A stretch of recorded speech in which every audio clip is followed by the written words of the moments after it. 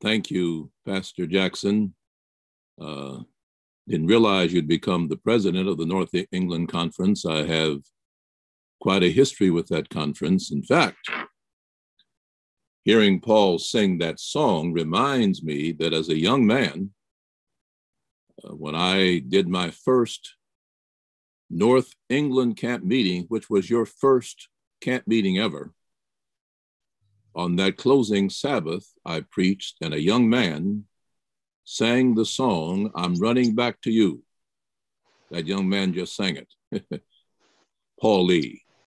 So a lot of warm memories are stirred. Thank you, Sister Reed and your team, for allowing me to come. You welcome you to my study. You see the books behind me. This is my sermon factory, where hundreds of sermons have been written. To be invited to speak on the subject of prayer. Wow. I was thinking, Pastor Jackson and others, as I prepared for this, that is there a more important subject in the church than prayer? I cannot think of what it is. Be it Sabbath, law, diet. What's more important than prayer? It's the only link we have, with God that is unbreakable. You can't stop me from praying. I can stop me from praying, but you can't stop me from praying. We can pray anywhere, anytime, any place. We can pray without moving our lips. We can pray in the car. We can pray outside, cutting the grass behind the lawnmower. We can pray morning, noon, and night. Hallelujah. Thank God for prayer. So I've entitled my remarks for today, "The Power of Prayer." The power of prayer. Could we just bow? Father God, thank you now for this moment to share. In the name of Jesus, amen. I want to read just a brief text over here in Philippians, if you don't mind. Philippians, the first chapter, and verse 9. Yes, Philippians 1, verse 9. I'm reading from the New King James Version. "And this I pray," writes Paul, "that your love may abound still more and more in knowledge and all discernment. And this I pray." That's Paul writing. In fact, you find him again in 2 Thessalonians 1:11 saying, "Pray for me." 1 Timothy 2 and verse 8, Paul again, "Pray for me." Hebrews 13 and verse 18, the words there, "Pray for us." Paul was a man of prayer. The church rides on prayer. I want to paint 3 imaginary scenes. First, picture Adam, our first father, our first human, and the first 2 children named in Scripture. Adam with his 2 sons, Cain and Abel. Picture them now. There's an early morning mist surrounding them. And as dense as the mist is, it cannot hide the glow of something just ahead. As this man and his young sons draw closer, you can see and sense awe and expectation in all 3. The glow now is distinctly coming from a sword held by an angel. Hallelujah. The powerful looking extraterrestrial is guarding the way to what appears to be a break in a tall wall of trees. You're imagining now with me, Adam and his sons quietly but purposefully go about their work. They kill a lamb and sacrifice it on a simple altar. It is obvious from the blackened, blood-stained rock that this altar has been used many times. And then Adam and Cain and Abel kneel. That's based on a scene found in the book Patriarchs and Prophets, page 52. Now, the second imaginary scene. Noah and 7 other weary human beings are gathering stones and stacking them in an orderly fashion. Behind them, far away, is a huge structure. At first, we can't tell what it is, but as the eyes of our imagination grow closer, we can see that it's a house. No, it's a boat, a huge boat, 3 stories high. The measurements of this boat are based on the size of people in that day. The average height, some say, may have been 14 feet tall. The boat is nestled in the rocks. Stay with me now. It does not appear damaged, and standing around it are animals of every size and description. Birds fly nervously in and out of the only window in this huge boat. But back to those 7 people having built the altar, back to those 8 people having built the altar, they are kneeling. That's based on a scene in Genesis 8 and verse 20. One more scene. Use your imagination for a third time now. This time I see a huge caravan. It seems to stretch almost to the horizon. But now it is coming to a stop. There appear to be cattle and camels and goats and sheep by the multi-thousands. Is this a family or a nation? There is much bustle as tents are pitched in the style and manner of the Middle East of that time. And then a man of obvious dignity and bearing and years, with a beautiful though elderly woman beside him, walks toward an altar that has been readied by the servants in the camp. And then everyone in the camp, listen to me, everyone in the camp, as a sacrifice is made, kneels.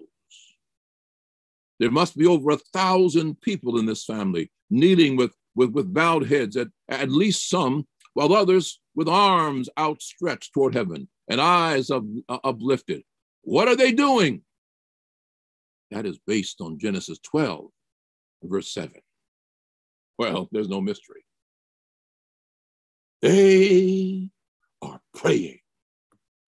Yes, they are praying. It's the Hebrew word tepalo.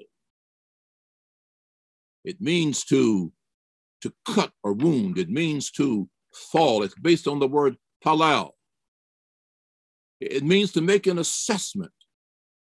It means to make a judgment. Prayer. My subject, the power of prayer. In every part of the Bible, from Moses on Mount Sinai to Jeremiah in a mud pit, we find human beings doing this strange thing, awesome and deliberate thing. It is not always accompanied by sacrifice, but it's a deliberate thing. And wherever it is taking place, it is accompanied by earnestness and reverence, or accompanied by tears and pleading. The record testifies that when people pray, water stands on its tiptoes. That power. You can pray. What is prayer? Adam will tell you that if you can't talk to God face to face, it's the next best thing.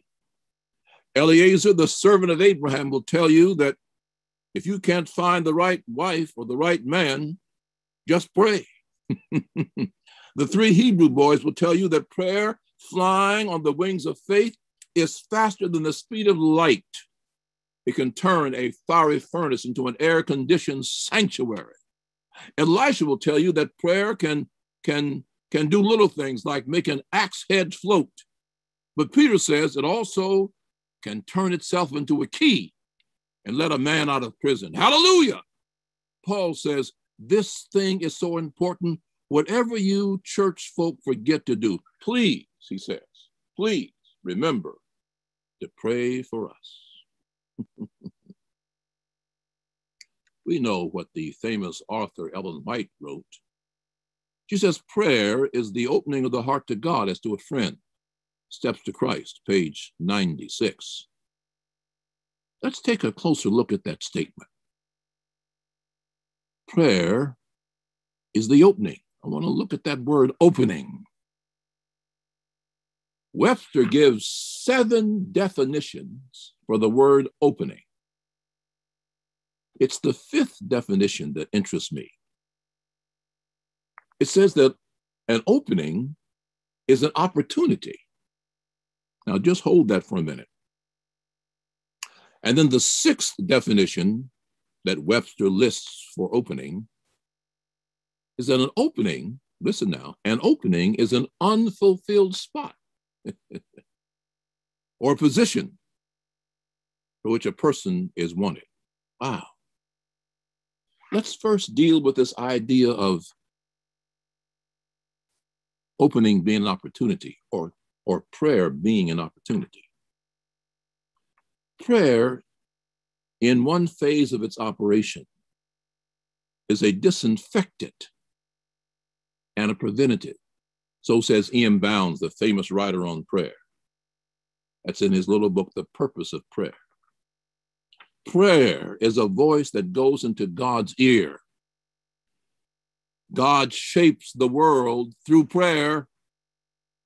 The heart that may have sent the prayer, listen, the heart that may have prayed the prayer may stop beating, but the prayer is still alive because it's in the mind of God.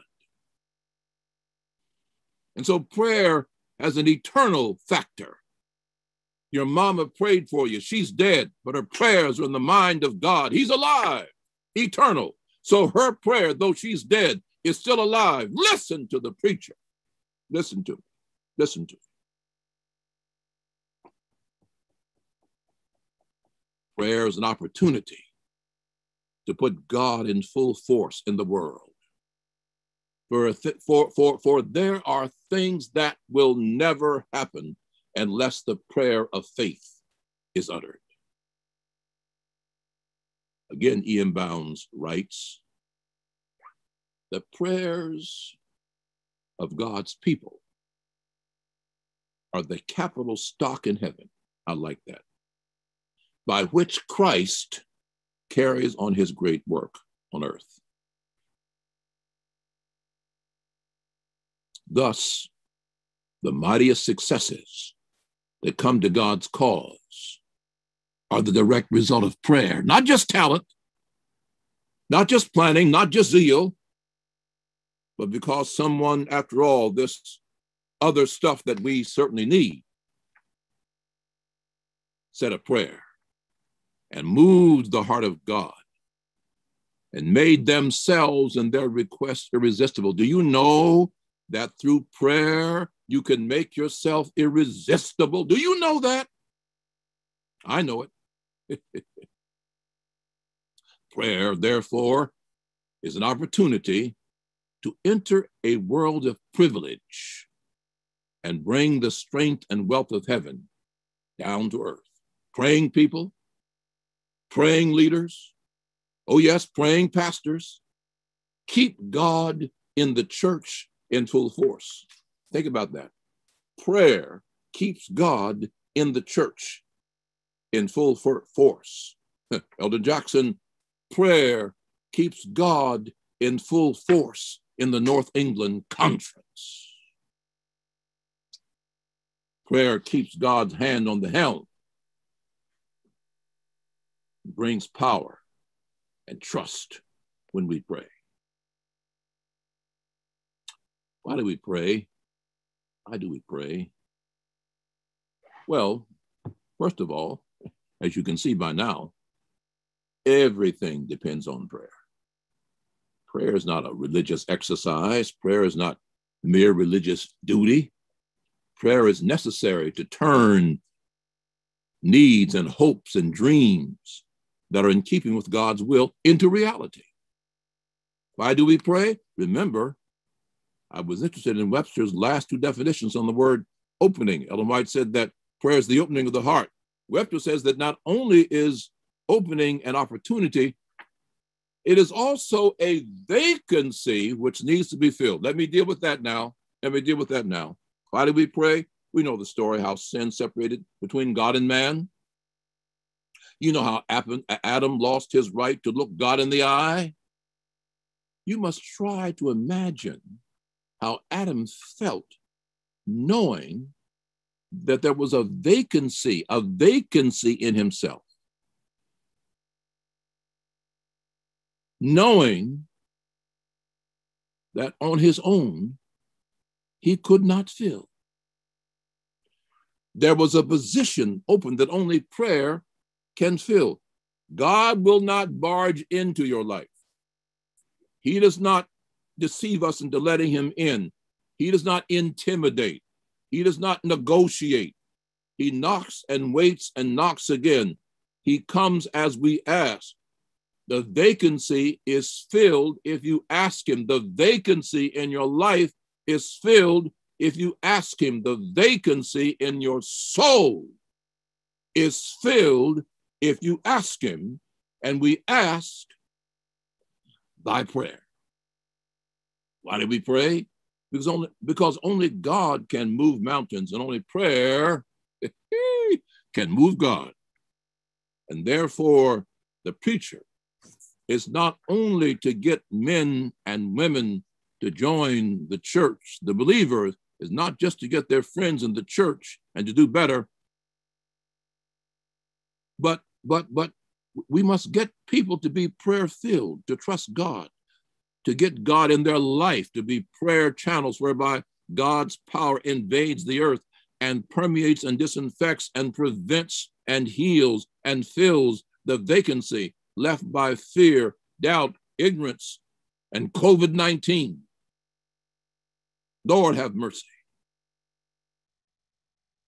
Of all the duties enjoined by Christianity, none is more essential, yet none is more neglected than prayer. Prayer is an opening. Prayer fills the vacancy. Why should a strong prayer life be the heart and soul of your life, your personal life? But life on planet Earth, hear me, saints, takes its toll on us, on our spouses, on our children, on our friends. And that toll can create vacancies. And these vacancies can take serious forms. One of the most common is a vacancy of intensity and reverence. Simply put, the sacred can lose its awe, and you can begin to serve strange fire. The other gap that can occur that will beg to be filled is the vacancy of vision. I must be able to see beyond my life. I must be able to see beyond my own quest, beyond myself and my spouse's needs, my children's needs. I must be able to keep a vision of the whole of which I am the part. In other words, prayer keeps you from being selfish. Well, how should I pray? Prayer has to do with the entire person. As the whole nature of man enters the praying, all that the person is or has can benefit from the praying. You see, prayer in its truest sense is an expression of the life and the needs acknowledged in the life. I don't have time to develop that fully, but let me illustrate. The demoniac did not have the life but he did have the realized need. What little control he yet had of himself drove him to the feet of Jesus when he saw Jesus. When he sought to cry out his need, Satan spoke. Jesus read the heart and caught the request that this wretched soul would have prayed had he had the capacity and the freedom. And Jesus gave him freedom. On the other extreme, Jesus, his whole life being was prayer. Listen, by myself, I can do nothing. John 5:30. I've come to do the will of him who sent me. John 6:38. I can do nothing of my own. John 8:28. This is a description of life that was a life of prayer. In other words, Jesus and the demoniac had something in common. They could not act without prayer. The demoniac could not speak, and Jesus said, I can't do a thing unless I do the will of my Father. Now, if Jesus, the only perfect man on the planet, had to pray to please God, how do you think you're going to get by without prayer?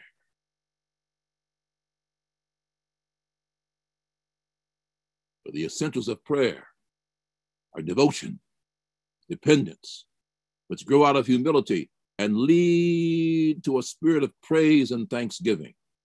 And of all these are harnessed and aimed by the one thing that makes man irresistible to God, and that is sincere faith and trust. And so how do we pray? We pray out of our life. We pray out of our need, or both. You see, this is why prayer is so often preceded by kneeling. In fact, sometimes you will read in the Bible, the ancient ones laid flat on the ground before God. Kneeling was too tall. This was not done for show or for form or for some extra credit with God. Listen to me now, listen to me. But the position of kneeling or laying flat on the ground parallels the state of your soul. One helplessly kneels in the face of the reality of who I am talking to and the condition of the one doing the talking. In other words, I kneel before God because I see myself and I see him and I know there is no comparison. I have no standing before God.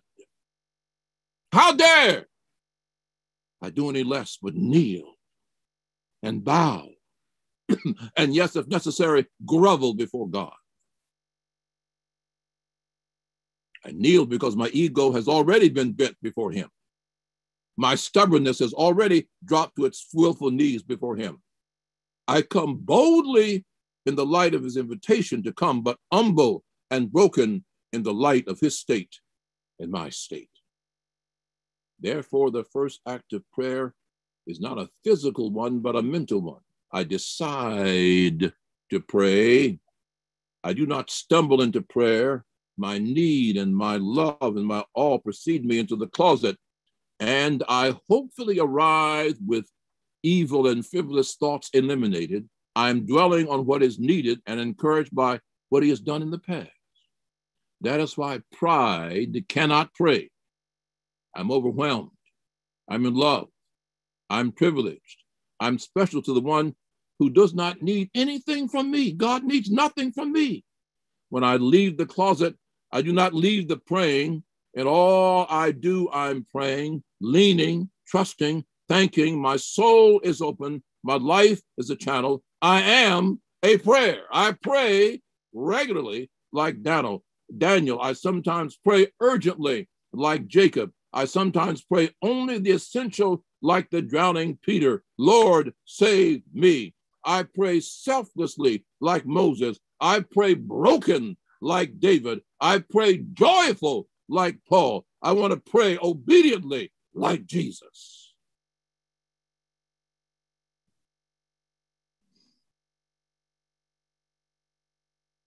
What are the benefits of prayer? There are many attributes to desire as you contemplate a future organization, patience, knowledge, eloquence, dependability, confidentiality. On and on we could list the things we need. One of the most essential is an attribute that was held up before me when I left the seminary about umpteen years ago. I had just finished my interview with Elder C.E. Dudley, my first conference president, the one who hired me and employed me, gave me my first chance in the work. He's now resting, waiting on the sound of the first trumpet. The conference had decided that my first assignment would be in Northwest Mississippi. The ink on my master's diploma was barely dry from Andrews University. I felt so inadequate. I turned to leave Elder Dudley's office, and then I paused. He queried, "Young man, is there something else?" I said, "Elder, what is the essential need of a minister aside from the converted life?" He did not appear to even hesitate before he responded. "Good judgment," he said. "Just plain old good judgment." I read a story about some miners trapped underground after an explosion. One of the more experienced rescuers said to the anxious team of men gathered to dig them out, "We don't need a lot of fancy digging equipment now. Just a long pipe and a powerful hammer," he said. "You see, there is gas down there. The pipe will do two things. It will relieve the pressure and also give them fresh air." Good judgment. It took me a few years to really understand what Elder Dudley was talking about when it comes to the need for good judgment, but I came to know its value and where you get it. See, the whole human race is trapped in a cave. There was an explosion at Eden, and we became surrounded with the poisonous gas of sin. An experienced rescuer, hallelujah, said we have to relieve the pressure and at the same time supply some fresh air. You see, my believers, the fresh air clears the head of the trap so that they do not make panic decisions and imperil their lives further. Prayer is the pipe. The air is the Spirit of God, the greatest gift that can be received as a result of prayer, and the fruit is a mind that God can trust, because it is a mind dependent on the wisdom of God, on the wisdom of God. Good judgment comes from prayer. Well, let's close this now. The world needs effective prayers more than it needs effective preachers. It is a simple truth about Jesus that never a man lived as he lived, because never a human prayed as he prayed. Every time I read in Luke 6 and verse 12 that he prayed all night, I'm embarrassed. I'm embarrassed. Oh, I've done it a couple of times. I got to feel that with Jesus, it was a lot more regular. And look at the life that he lived. We should all be embarrassed. Thus, because of the way Jesus prayed, never a human being had the impact on this planet that Jesus had, because never a human being brought God's intervention into the affairs of life through prayer the way Jesus did. Learn to pray. That's what this weekend is about. Read about prayer. See prayer as the foundation of your life, your marriage, your ministry.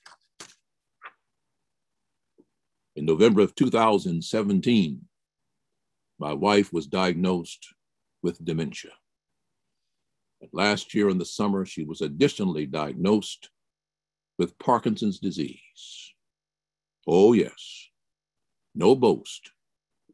I have learned to pray as I've never prayed before, just for strength to get through a day, just for courage to keep thinking positive, just for trust that God will supply. Nobody has to urge me to pray. Nobody has to plead with me to pray. I rise on prayer, and I go to bed on prayer, and I walk through the day in prayer.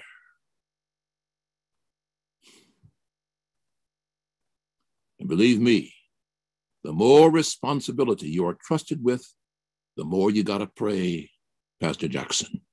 The more prayer, because the more glory Satan gains by defeating you. There's a text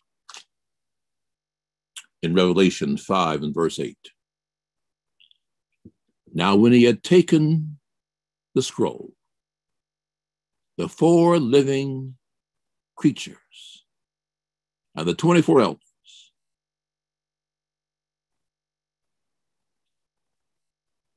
who stood before the Lamb, each having a harp and a golden bowls filled with censers, which are the prayers of the saints. There it is, Revelation 5, verse 8. Proof that my prayers get all the way to the throne of God. John saw your prayers, my prayers, our prayers. Prayer is real. Prayer cuts through time. Prayer is faster than the speed of light. Prayer cuts through Orion. Prayer arise. You pray now, God hears now.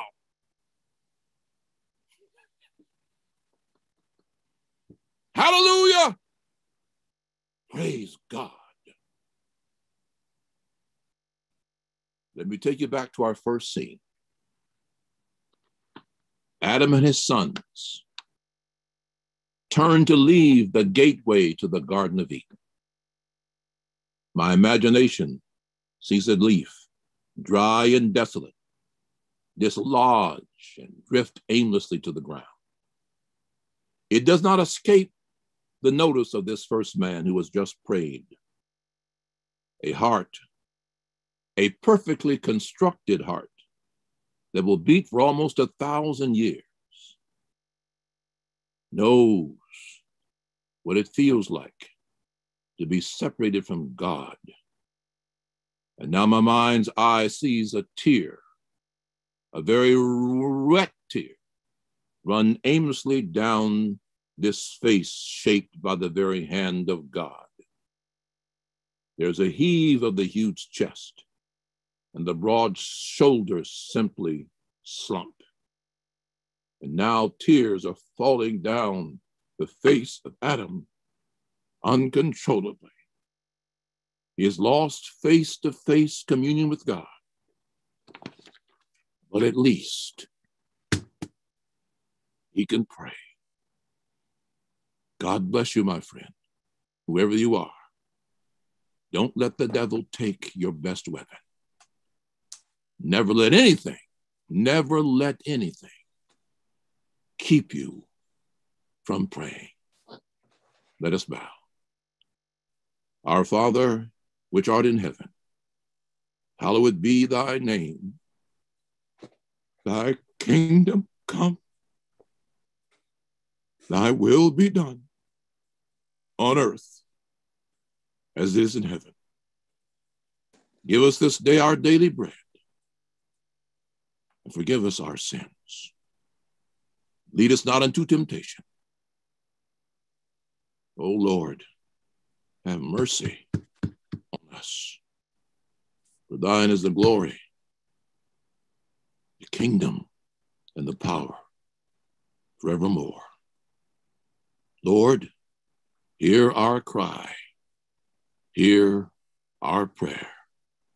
In Jesus' name, amen.